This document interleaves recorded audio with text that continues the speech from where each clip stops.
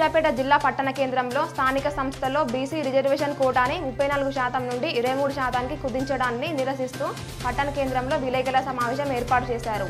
ఈ సమావేశంలో రాష్ట్ర బీసీ యువజన సంఘం అధ్యక్షుడు అనంతుల రామ్మూర్తి గౌడ్ పట్టణ ఉపాధ్యక్షులుగా పులుసు సుధాకర్ గారిని ఎన్నుకోవడం జరిగింది.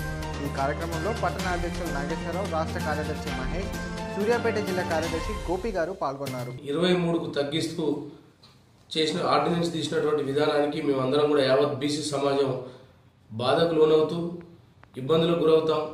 భవిష్యత్తులో మా బీసీ సమాజం అందరూ కూడా ఇది నష్టం వాటిల్లే పనిని మేము ఆవేదన వ్యక్తం చేస్తూ ఉన్నాం.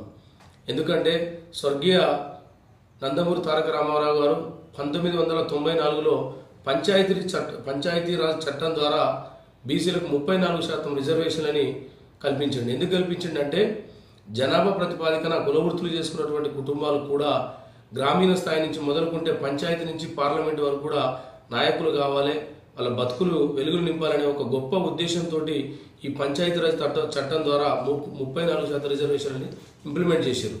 మరి అదేవిధంగా జనాభా తమాషా ప్రకారం 50% రిజర్వేషన్ పెంచుతాడని మేము కేసీఆర్ని కూడా నమ్మి ఓట్లేసి అలా 100 సీట్ల మెజార్టీతోటి అసెంబ్లీకి పంపించినాం. కానీ ఆయన చేసిన పని ఏంది? సంక్షేమ పథకాలు పెట్టి బీసీలను అభివృద్ధి చేస్తా అని చెప్పేసి ఎన్నికల మేనిఫెస్టోలో కూడా పెట్టిండు. మరి సంక్షేమ పథకాల వల్ల మాకు లబ్ధి జరగదు.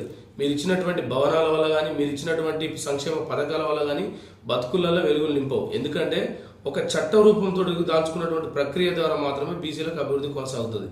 అదేంటంటే రిజర్వేషన్లు ఇంప్లిమెంట్ చేయగలగాలి, బీసీ బిల్లుని పార్లమెంట్లో పెట్టగలగాలి. ఉన్నటువంటి పంచాయతీరాజ్ చట్టం ద్వారా 50% రిజర్వేషన్లు ప్రకటించినట్లయితే నిజంగా నిజాయితీగా కేసీఆర్ గారు బీసీలకు లబ్ధి చేద్దారని మేము ఒప్పుకుందాం. కానీ ఉన్న 34%ని 50% చేస్తాడు అనుకుంటే ఆ 34%నే 23%కి కుదించి ఆర్డినెన్స్ తీసి ఒక మాయ నాటకం ఆడి బీసీలని రాజకీయంగా అనగదొక్కి ఒక ప్రక్రియలో భాగంగా ఇదంతా కుట్రలు పడుతూ ఉన్నారు. కనుక దీన్ని మేము ఖండిస్తా ఉన్నాం. యావత్ బీసీ సమాజం కూడా గడిచిన 2-3 క్రితం కూడా నిన్న ఇందిరా పార్క్ కాడ కానీ, మొన్న సోమాజిగూడలో కానీ, తదితర జిల్లా హెడ్ క్వార్టర్లలో కూడా ఈ విషయం పైన యావత్ బీసీ సమాజం చాలా ఆగ్రహం వ్యక్తం చేస్తున్నది. దీన్ని కేసీఆర్ గారు దీన్ని వెంటనే స్పందించాలి.